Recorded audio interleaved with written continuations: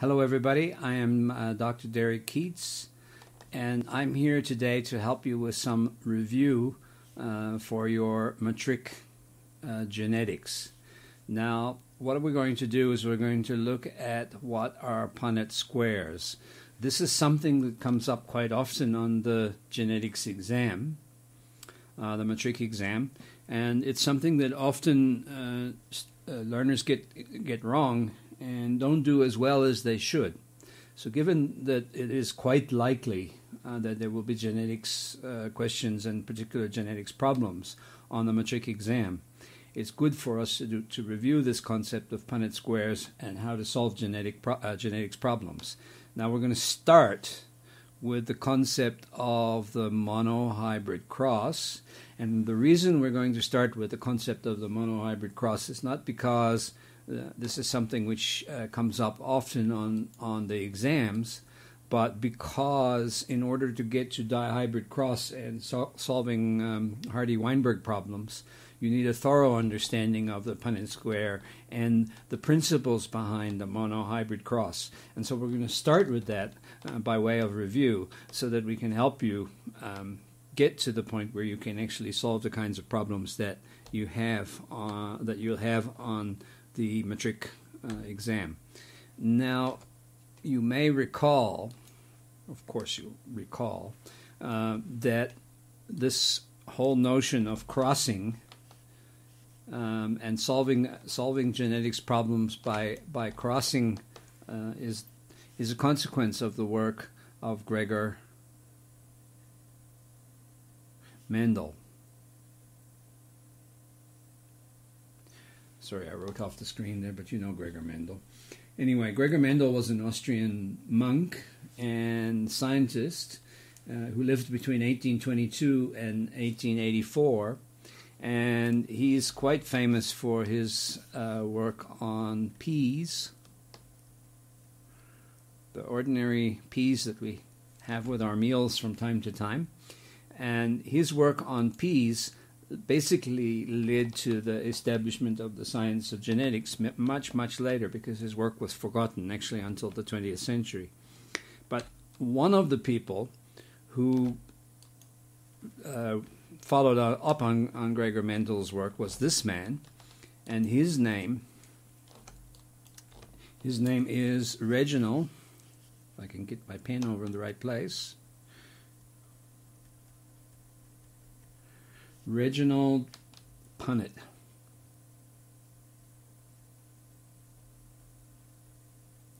And so the Punnett square is named after him. He was quite a productive geneticist during his life in the early part of the 20th century. He lived from 1875 to 1967 in the UK, and he's made a major contribution to genetics. But the one that we will become most familiar with is, in fact, the Punnett square. And it's just a way of looking at the kind of work that Mendel did and helping us solve some of the genetics problems that the early geneticists of the 20th century tackled. So let's clear the text off of here, and let's move to the next screen. Now, there are some key concepts that you need to understand if you're going to really be able to solve these Hardy-Weinberg and dihybrid genetics problems. And those key concepts are vitally important, and they are key building blocks. They are key building blocks of your genetics knowledge and the things that you're going to bring to bear. So if you don't understand them, it is vitally important that you stop this video and go back and review them. So let's look at what some of those things are. Meiosis. Nothing in genetics makes any sense without meiosis. If you don't understand meiosis, then you must go back and learn about it now. The concept of segregation, the fact that organisms consist of pairs of chromosomes, and on those chromosomes are genes, and when meiosis happens, those alleles are segregated. The chromosomes are segregated, and the alleles that are on the chromosomes are segregated from one another. You need to understand what is a trait. A trait might be flower color, for example, wrinkliness of seeds, or color of seeds, or height of plant, etc. Those are traits or characters. Then you need to understand especially the distinction between, you need to understand what a gene is, and especially the distinction between a gene and an allele. If you can't get that straight, then you're not going to be able to properly understand the genetics problems and solve them. And the chances are you're going to have to write about those genetics problems as well. And if you can't use the words gene and allele correctly, then you're going to lose marks, and you're going to lose those marks unnecessarily. So thoroughly understand the nature of genes and alleles. People often use them interchangeably, and they can't be used interchangeably. And if you do that on an exam, you're going to be marked down. And this is unnecessary because it's relatively easy. A gene is the thing on the chromosome, the bit of the chromosome, the bit of DNA that is responsible for determining a particular trait or character. Now, because the gene cuts across 2 chromosomes, each chromosome has 1 allele for the gene. And so when you talk about the gene, you're talking about both chromosomes. And when you're talking about the allele, you're talking about only one of those chromosomes. And when you talk about alleles in the plural, you are talking about both of the alleles that make up the gene. And you need to understand this distinction, because if you don't, it's going to cause you problems on the exam.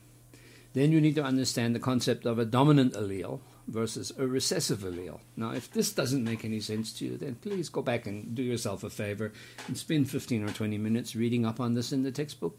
It won't hurt. Then there is the concept of phenotype, the physical expression of the gene. So a phenotype might be, if the flower is going to be purple or orange, then the phenotype will be orange flower or purple flower. Then there is the concept of the genotype. Which of the alleles for a given gene does an organism possess? And that is its genotype. Now, if you don't understand genotype, go back and review it, because none of this stuff is going to make any sense to you. Now, the genotype may be homozygous or it may be heterozygous. If it's homozygous, that means that both the alleles are the same. Whether they're dominant or recessive, it doesn't matter. They can be homozygous dominant or homozygous recessive. Yeah. If it's heterozygous, that means it has one dominant allele and one recessive allele. Simple. Okay, so now we're going to look at the concept of a monohybrid cross, and you need to understand what a monohybrid cross is. That is that we're crossing for the trait that is controlled by a single gene. Okay. Now, the P generation is the parent generation. It's the first generation that we cross. The F1 generation is all of the offspring of that parental cross. That's the F1 generation.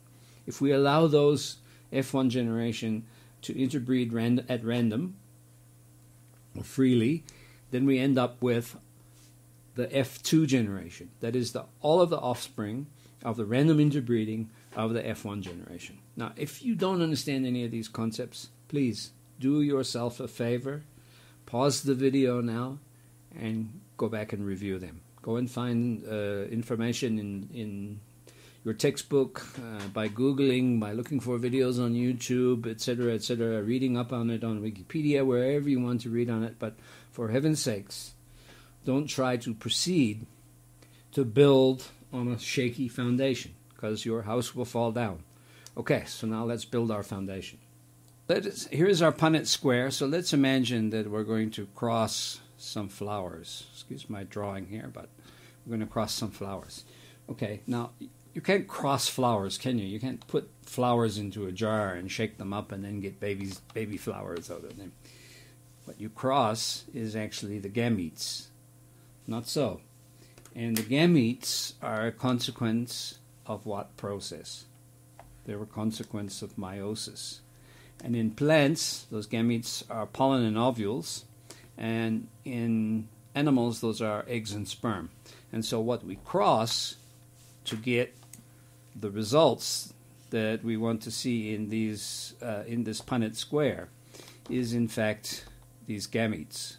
And so to fill this table, we need to imagine, because we're doing this theoretically, we need to imagine that we have crossed some gametes, and let's imagine that we're doing it for flowers.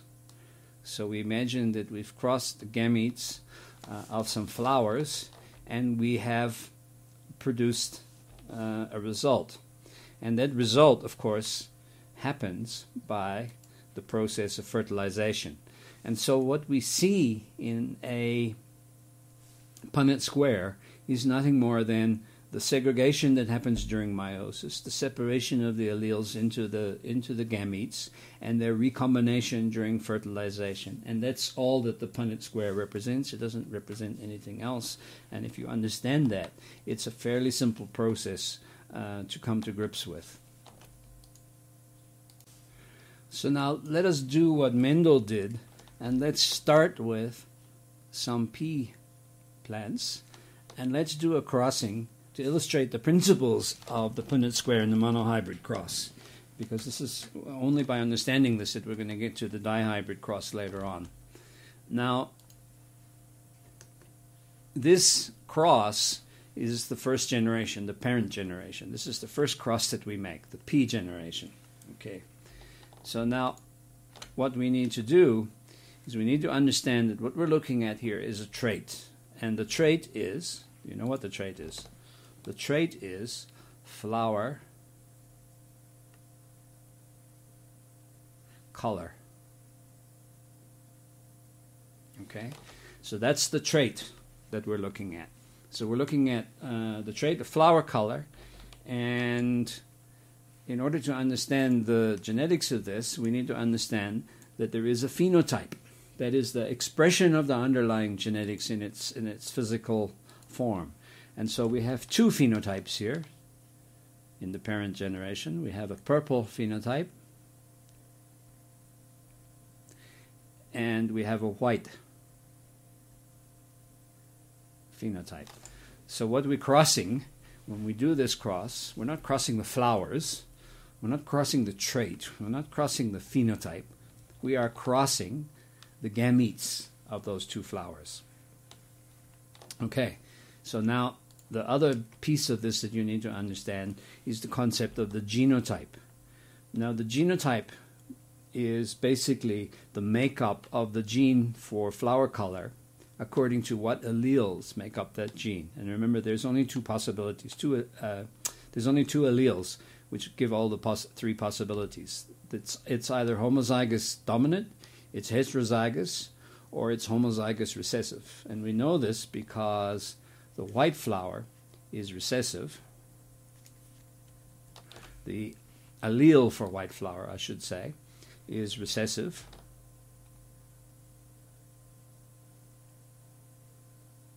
It's important to know that we're talking about the alleles and not the flowers. Huh? And the allele for purple flower is dominant. Okay, so there are two possible genotypes that can give us a purple flower. If we represent the dominant allele by a capital P, large P, and the recessive allele by a small p,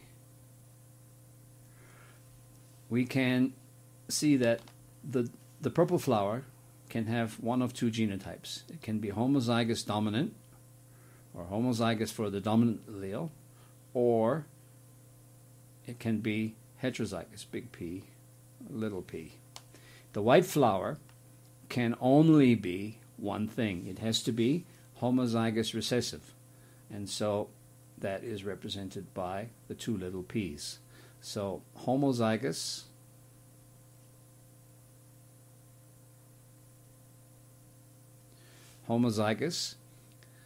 this is homozygous, and this is homozygous.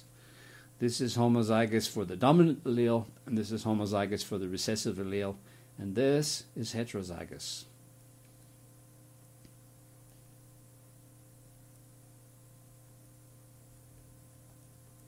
Heterozygous, if you can read my writing on the screen here. So this gives us a sense of what we're looking at here. We are going to cross a purple flower and a white flower. Okay. Now, for the sake of theory here, what we're going to do is we're going to cross a homozygous dominant with a homozygous recessive. So we can see what the consequence of this kind of cross is. So that's what we're going to do next. Okay, so here's what we're going to do now.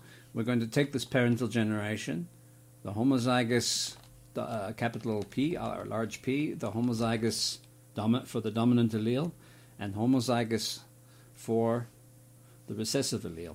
And so we take the first parent and we segregate these two. And so we have big P and big P. And we take these alleles and we segregate them, and we have little p and little p. And we make this cross, so we do this one, and we end up with a big P and a little p. We do this one with this one, and we end up with a big P and a little p. And we take this one, and we end up with a big P and a little p. And again, this one with this one, and we end up with a big P and a little p. What does that mean? It means that our F1 generation here are all heterozygous.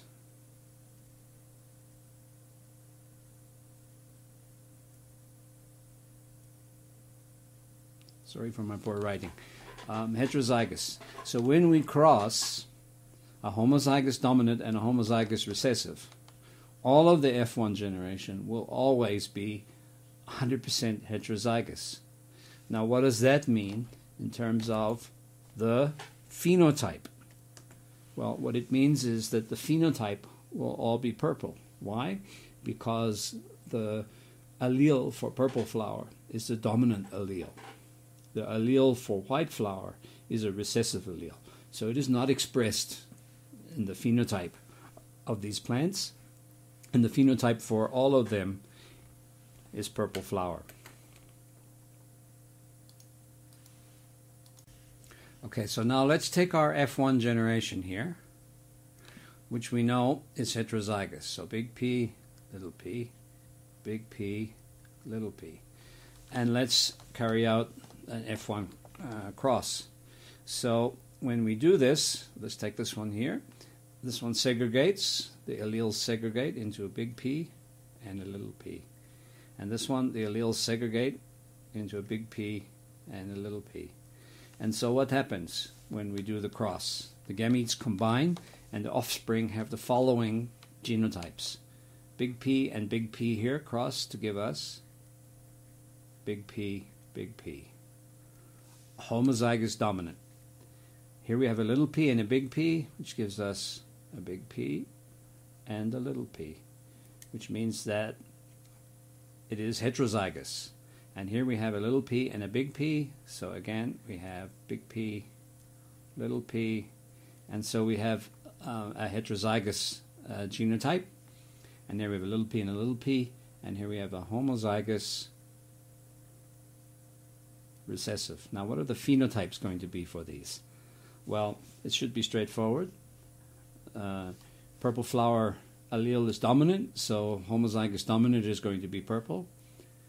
Heterozygous is going to be purple, and homozygous recessive is going to be white. And so when it comes to the phenotype,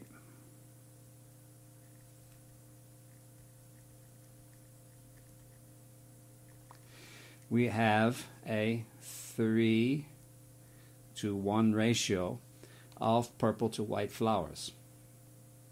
When it comes to the genotype,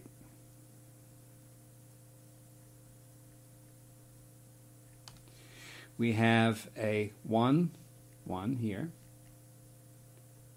to 2 here, the heterozygotes, to 1 here, the homozygous recessive. So 1 homozygous dominant to 2 heterozygous to 1 homozygous recessive. Make sense? Yeah, it should make sense. And of course, the result of that is that the flowers are 3 to 1. 3 purple, 3 purple, drew the circle in the wrong place there, sorry, 3 purple to 1 white. Okay, this is getting a bit cluttered, so let's clear it. Now you can see what we have here is a phenotype of 3 to 1. 3 purple to 1 white. And a genotype of 1 heterozygous dominant to 2 homozygous dominant to 2 heterozygous to 1 homozygous recessive. And that's what happens when we carry out such a cross resulting from the F1 generation. And this gives us the F2 generation, which is now 3 to 1 phenotype and 1 to 2 to 1 genotype.